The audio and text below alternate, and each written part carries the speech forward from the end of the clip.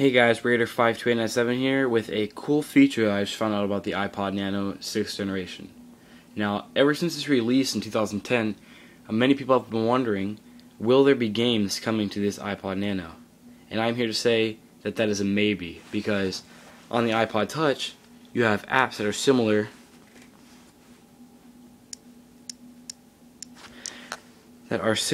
to the on the iPod Nano. So many people have been wondering, are there going to be games like so here coming to the iPod Nano? And I am here to say that that is a maybe after what I found out today.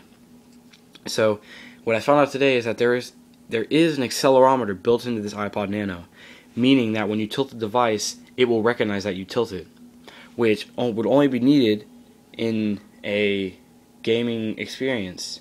So you could tilt it and maybe move the little guy on the screen like Doodle Jump, or other games like that.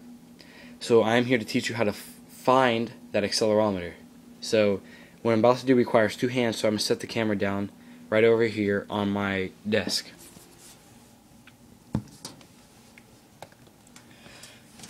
So what you're going to do is you're going to find these three top buttons, the plus minus volume button, and the plus and minus volume buttons, and then the sleep wake button, and you're going to try to hold down all three of those at once. So that's why it takes two hands really to do this. So I'm going to hold down all three. And keep holding them down until the screen goes black, and then comes back up again. And then you can let go, and that'll come up. So here, I've got it now. As you see, the different things are standby. You may not be able to see that, but it's standby, power, audio, remote, TV out, LCD, I/O, FM, memory, touch panel, Excel, and about. So you're gonna, since you can't use the touchscreen here, you use these to go up and down. So the plus is actually to go down.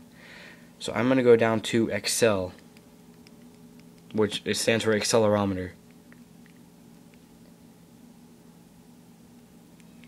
which is the second one to the bottom, and you're just gonna press this to select. And now it says Excel XYZ or go back. I'm gonna hit Excel XYZ, and down here is where it tells you. See, as I turn it this way, you can see the numbers start to move, and as I turn it this way, there's a negative up on the X area. As I turn it this way, there's a negative up on the Y area, and it just shows that there is an accelerometer in here. And to go back, just press any key up here. It says press any key to exit. Go down to go back, which is underneath, and then hit the minus button until you get back to the top, on the very top where it says standby. And you're just going to hit the top sleep wake button, and then turn it back on to turn the iPod back on, and your iPod will go back to normal. This doesn't do anything to your iPod. It's built in. So that's just a quick thing where you might see games in the future on the iPod Nano, but not sure. Just a cool feature that I found out today. Rate, comment, and subscribe, and I hope you liked it, and thank you.